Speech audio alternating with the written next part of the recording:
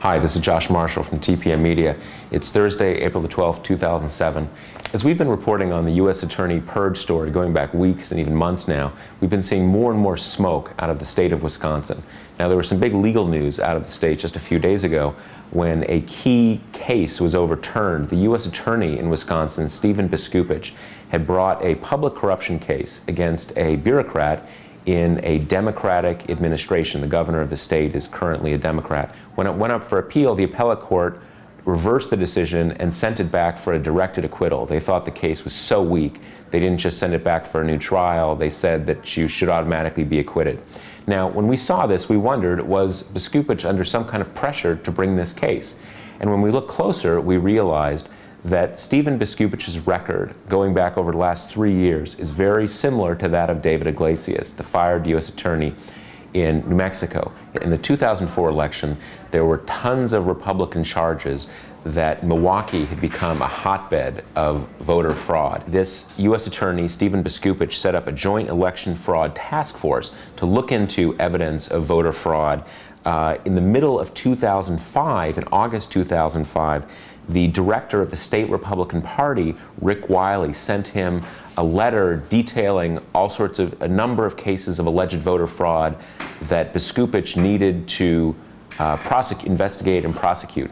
Biskupic wrote back a couple weeks later saying, actually, there's no evidence for any of these cases. Okay, so we know that Republican officials in the state of Wisconsin were unhappy with the U.S. Attorney, Stephen Biskupic, because he wasn't cracking down on what seems to have been bogus charges of voter fraud. We know that Wisconsin state Republicans brought those allegations, those complaints to the White House, and President Bush and Karl Rove brought those complaints on to Alberto Gonzales. In Kyle Sampson's testimony before the Senate, Rove's complaints to Alberto Gonzales actually come up. I do remember learning, I believe from the Attorney General, that he had received a complaint from Karl Rove about U.S. attorneys in 3 jurisdictions, including New Mexico, and the substance of the complaint was that those U.S. attorneys weren't pursuing voter fraud cases aggressively enough. Now, the question is, did those complaints, did anything happen? Did they have any effect? Did they lead to any effort to get Biskupic fired? Well, it seems like they might have. Our reporter, Paul Keel, has dug up some evidence that points strongly in that direction. Now, we know that David Iglesias' name didn't show up on the list of U.S. attorneys to be fired until pretty late in the process.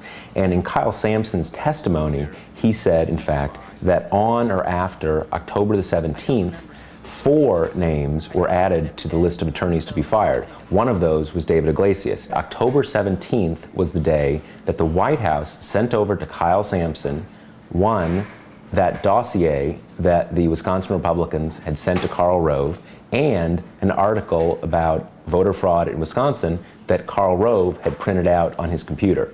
Those both go over to Kyle Sampson on October 17th, the same date, apparently, that Sampson said was the date after which 4 new U.S. attorneys got added to the list. Now, we know that of those 4, David Iglesias was one of them. The other 3 are redacted on the Department of Justice document dump documents, so we don't know who those other 3 U.S. attorneys were.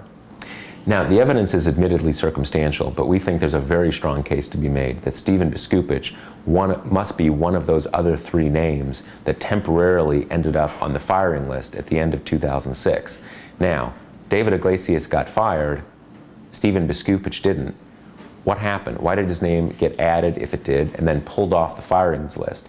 Did it have something to do with his very aggressive prosecution of a Democratic administration in Wisconsin, a prosecution that turns out, in retrospect, to be baseless? That's the question we are asking. Okay, we're going to take a quick break now, and when we come back, we'll give you an update on our latest reporting on Stephen Biskupic and the U.S. Attorney purge.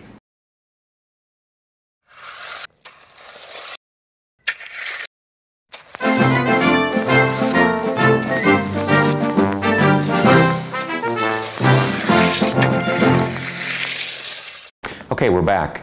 There's a lot of current reporting still going on about the Wisconsin angle in the U.S. Attorney purge. Daniel Bice from the Milwaukee Journal-Sentinel is doing a lot of reporting on this. We've been following his reporting, so check it out online at the Milwaukee Journal-Sentinel. At TPM, Paul Keel is following up with Senator Schumer. If you go back to Kyle Sampson's testimony, he says at one point that he thinks he remembers who these other 3 U.S. attorneys are, the ones whose names were redacted in the emails in the document dump. He told Senator Schumer he wasn't quite sure, but he told Senator Schumer he'd get back to him once he was able to verify his memory and tell Schumer who those 3 U.S. attorneys are. Now, Paul Keel's got a call into Senator Schumer's office. We're going to try to find out, did Kyle Sampson ever get back to Senator Schumer? Does Senator Schumer now know for certain who those other 3 U.S. attorneys were who almost got fired? We're waiting to hear back. We'll tell you when we hear more. This is Josh Marshall from TPM Media, and we'll talk to you again next week.